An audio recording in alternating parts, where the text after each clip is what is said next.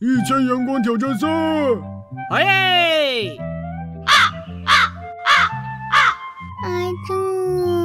大嘴小鬼头，啥叫1000阳光挑战赛呀？啊，你问我啊，我也不知道。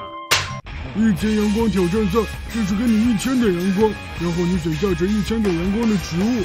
比如说魔法莲蓬250点阳光一个，然后我选4个，也正好是1000点阳光。那要是我选这个西瓜藤绳300点阳光一个，我是不是就只能选3个？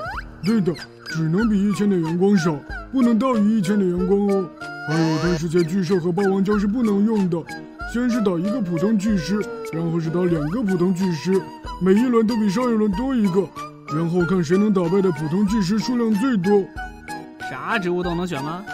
都能选的哟。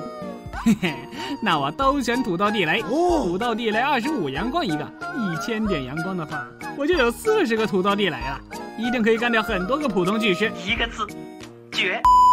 切，笨蛋大嘴，选土豆雷这种一次性的捉有啥用？肯定要选持续作战能力强的呀！我就选5个小蛙，正好1000点阳光。那我选1个双发射手175点阳光，1个机枪射手250点阳光，再加1个豌豆田，1个蝴蝶兰75点阳光，加200点阳光，再来1个火焰树桩150点阳光，再加2个豌豆射手，也是1000点的阳光。现在就来比比谁消灭的普通巨狮更多吧。先是老大的40个土豆地雷，哈哈哈！土豆地雷给我炸翻他们！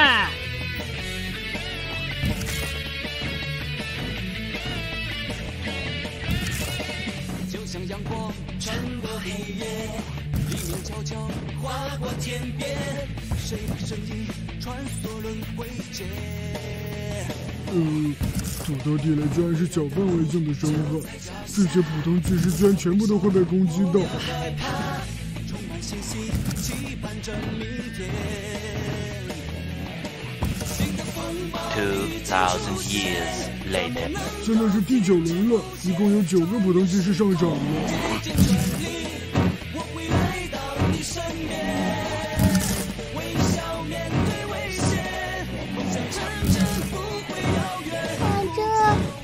这9个普通巨狮居然又全部被干掉了，现在大嘴还剩下4个土豆雷。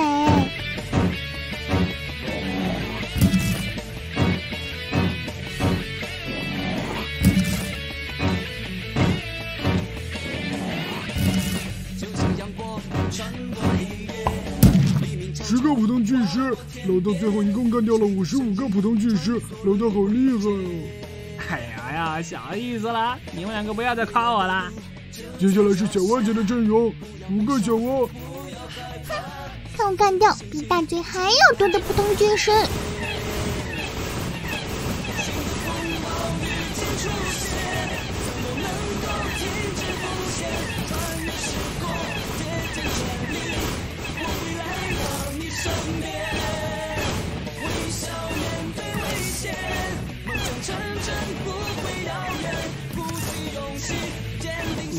！5个小蛙姐被1个普通巨狮全部干掉了。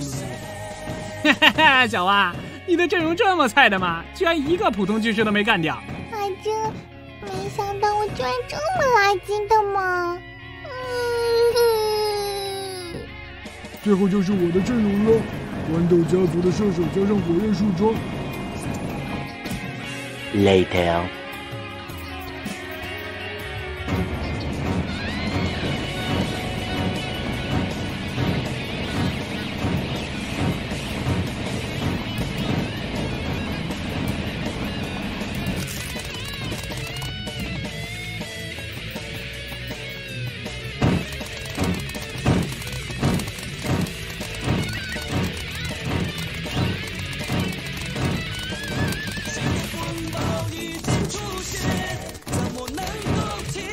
最后一共干掉了15个普通巨狮。嘿嘿，你们2个实在太逊了呀，加起来都没有我1半的数量。哈哈哈哈！我大嘴就是无敌的。40个土豆地雷居然能干掉55个普通巨狮，有没有小伙伴的阵容能超过老大的？记得留言告诉小鬼头哦。